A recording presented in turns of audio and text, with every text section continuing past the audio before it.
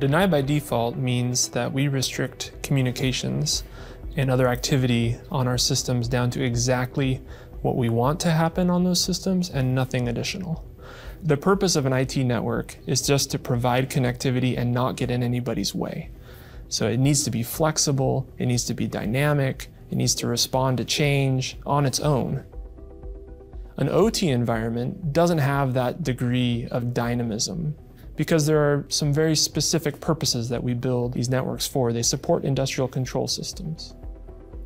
A lot of typical cybersecurity solutions will protect the perimeter with a firewall or something like that. What's unique about our solutions at SCL is we have technologies like OT SDN, where we are inspecting messages at every hop through the network. And deny by default means that if we don't recognize that message, we don't only prevent it from continuing, we also report it up to a system that an operator can monitor. So really it's like SDN just hands you needles instead of the haystack to dig through.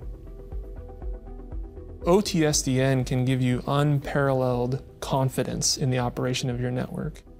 The fact that we're designing these systems for a purpose and for security means that the failover cases are already defined as well.